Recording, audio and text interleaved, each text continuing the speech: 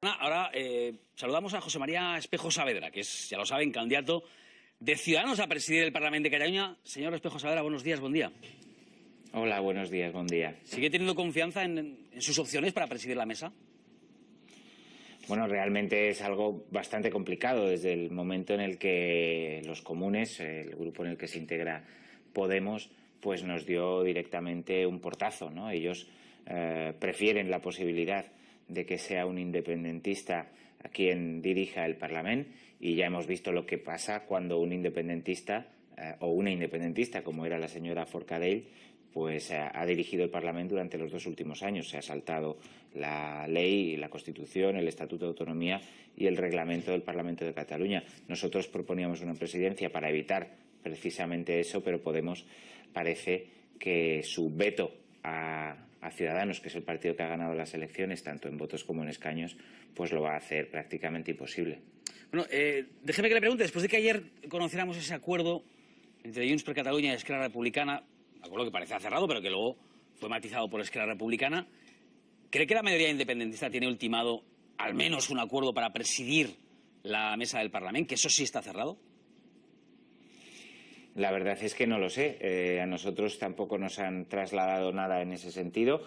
Lo que dicen los titulares que salieron ayer sobre ese acuerdo es que parece que sí, que tienen un acuerdo cerrado para la presidencia del Parlament, pero tenemos que ver. Tampoco ha salido un nombre de ningún candidato a esa presidencia. En todo caso, lo que sí que le puedo adelantar es que por nuestra parte vamos a hacer todo lo posible porque eso no pueda ser, ¿no? Porque un independentista no vuelva a presidir el Parlament, teniendo en cuenta lo que han hecho, no porque no pueda presidir el Parlament alguien que piense como piense, sino porque ya hemos visto que cuando un independentista preside el Parlament, lo pone al servicio exclusivamente del independentismo, cuando es una institución que tiene que estar para garantizar los derechos de todos los diputados con independencia de lo que piensen. Claro, le preguntaba por qué, en función de la composición de la mesa, el miércoles que viene, ¿no?, el día 17, pues dependerá buena parte de lo que suceda durante toda esta legislatura. Para empezar, el punto en el que estamos ahora, interpretar el reglamento para saber si un presidente de la Generalitat en Cataluña puede o no puede ser investido telemáticamente. Usted que conoce bien el reglamento, ¿qué cree? Bueno, yo creo que es, aparte de que lo dicta el sentido común, también la interpretación literal del reglamento es bastante clara, y también, y esto se ha sabido ya en estas últimas horas, los letrados del Parlamento así lo consideran también. Pero vamos, es que es algo que tampoco hace falta ser jurista, hace falta simplemente tener un poquito de sentido común, ¿no?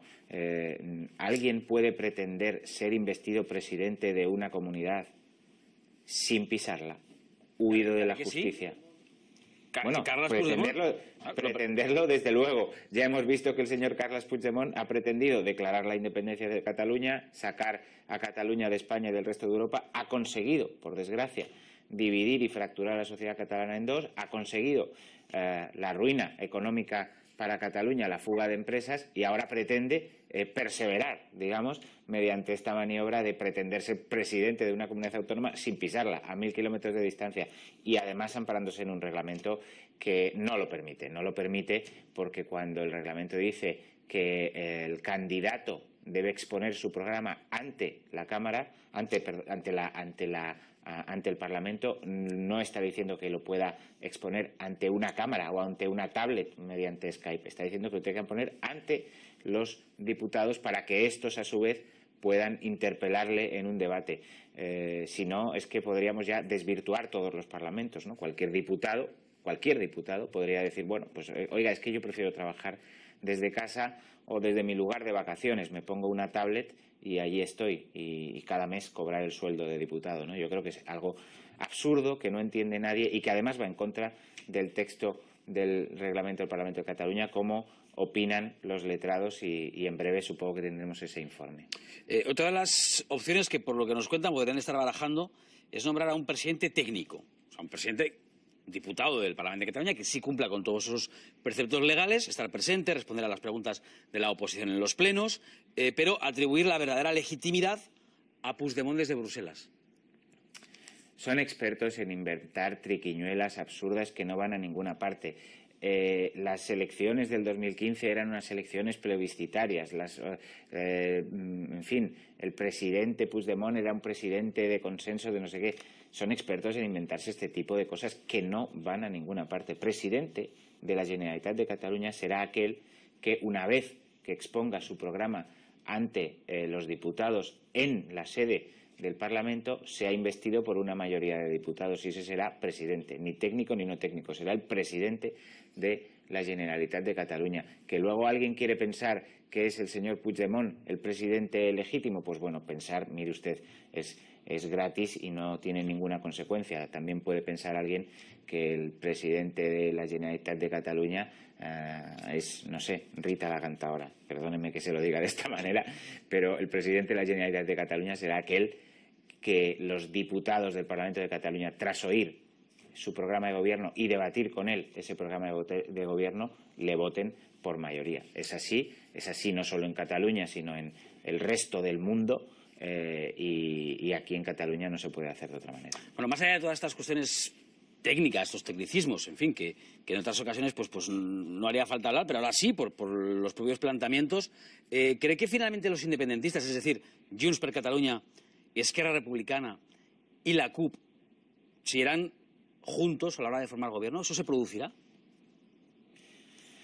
Tenemos que verlo. La verdad es que hay precedentes de que lo han hecho en la legislatura pasada, se han puesto de acuerdo, pero también es cierto que yo creo que hay signos evidentes de que tienen crisis internas entre ellos. Se ha ido el señor Artur Mas, se ha ido el señor Carles Mundó, que era una de las personas que por parte de Esquerra se proponían en lugares muy destacados como alternativas a lo que había, ¿no?, o a lo que hay, para presidencia incluso del Parlament, para presidencia de la Generalitat. Es decir, ha habido muchas alternativas que afectaban al señor Mundó y ha dado un paso no al costado, sino directamente detrás de los focos. Ha dejado la política. El señor Mas lo hemos visto también.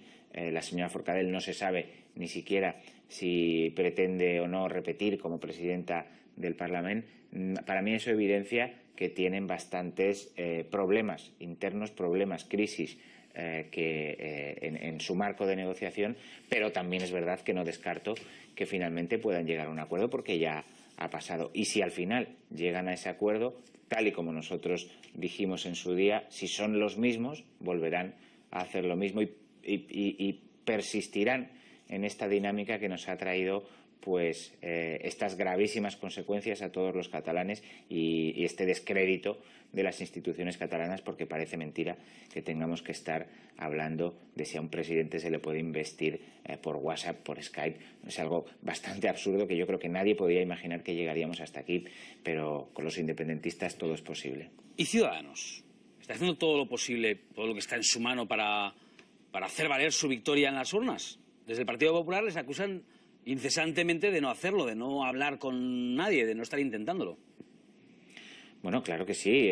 Vamos a ver, nosotros acabamos de finalizar, o bueno, todavía quedan unos días en los que podemos hablar con más gente, pero con aquellos que podemos conseguir apoyos para la presidencia de la mesa del Parlament, hemos hablado, hemos recabado esos apoyos, pero hemos llegado y hemos chocado contra el muro de Podemos o de los comunes, ¿no?, que han dicho un no rotundo a apoyar para la presidencia del Parlament de Cataluña a la fuerza que tiene más escaños en el Parlament de Cataluña y que ha ganado las elecciones en Cataluña. Y estamos hablando de una posición institucional, que es la presidencia del Parlament, que no aplica un programa político ideológico.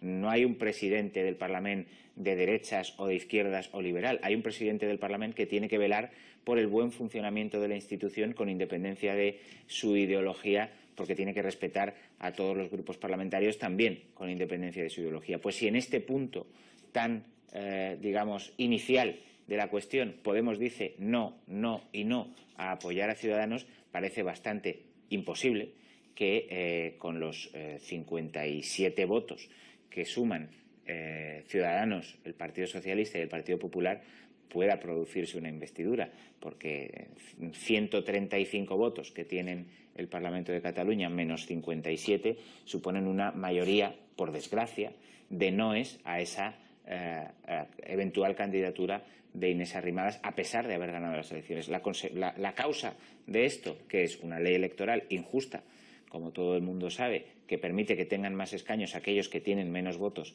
en la calle, y también el batacazo electoral que se ha pegado el Partido Popular o, digamos, el no cumplimiento de expectativas que ha tenido el Partido Socialista, que no solo ha ganado un diputado a pesar de esas expectativas y esta sorpresa que pretendían dar en estas elecciones. Nosotros no tenemos la culpa de que el Partido Popular se haya hundido o que el Partido Socialista pues no haya mejorado prácticamente su resultado. Nosotros hemos hecho nuestro trabajo, hemos ganado las elecciones con mucha diferencia respecto de la lista del señor Puigdemont. Hemos ganado ni más ni menos que 11 diputados y hemos ganado las elecciones en Cataluña. Si no podemos formar gobierno, desde luego no será porque nosotros no queramos, sino porque las circunstancias lo impiden. Y una más, ya que hablamos del resultado electoral del pasado 21 de diciembre, ¿cree que arroja una situación tan endiablada que al final pues nos acabará abocando de nuevo a un adelanto electoral, a otro adelanto electoral? Es una posibilidad que está sobre la mesa, porque si ellos, los independentistas me refiero, no se ponen de acuerdo, pues el portazo de Podemos y los malísimos resultados electorales del resto de fuerzas políticas constitucionalistas pues lo ponen bastante complicado, la verdad, una investidura de un candidato, en este caso candidata alternativa. Por lo tanto, es una posibilidad que desde luego prolongaría seguramente la inestabilidad en Cataluña, y eso no es bueno para nadie, pero la situación institucional es la que es. Se lo pregunto porque desde el Partido Popular ayer escuchábamos, por ejemplo, que anunciaban que si los independentistas intentan una investidura telemática, si finalmente hacen esa interpretación de la norma de la Cámara, pues que ellos volverán a recurrir al Tribunal Constitucional para suspender esa virtual investidura. ¿Esto no le recuerda a usted una situación vivida recientemente? Por desgracia, sí. Y además también le puedo decir que nosotros también haremos todo lo que esté en nuestra mano, recursos jurídicos incluidos, para impedir que esa posibilidad pueda ponerse en marcha. Lo primero que haremos es, en la mesa, que tendremos representación en la mesa del Parlament, es oponernos a esa interpretación del reglamento, oponernos también a una posible reforma de ese reglamento que se pretenda, y en el eventual supuesto de que aún así pretendan hacerlo, pues recurriremos a todas las instancias correspondientes, porque es un sinsentido. Y yo creo que esto no hace falta mucha explicación, vaya, es una cuestión de sentido común. Es un sinsentido que alguien pretenda ser investido desde Bélgica mientras está huido de la justicia española. Es imposible, y ni siquiera nadie con sentido común se lo hubiera planteado, pero el problema es que estamos en Cataluña, y en Cataluña ya hemos visto cosas pues que no tienen ningún sentido, ¿no? Como todo aquello que vimos en el pleno del 6 y 7 de septiembre, donde directamente se dio un golpe a la democracia por parte de una mayoría parlamentaria pisoteando los derechos de los diputados. No lo vamos a volver a consentir, como ya tampoco lo consentimos en aquel momento. Aquí lo dejamos. José Mª Espejo, candidato de Ciudadanos a presidir el Parlament de Cataluña. Gracias por atender la llamada de los Desayunos. Buenos días. Muchas gracias a ustedes. Buenos días. Buenos días. Son -5, las 10 de la mañana.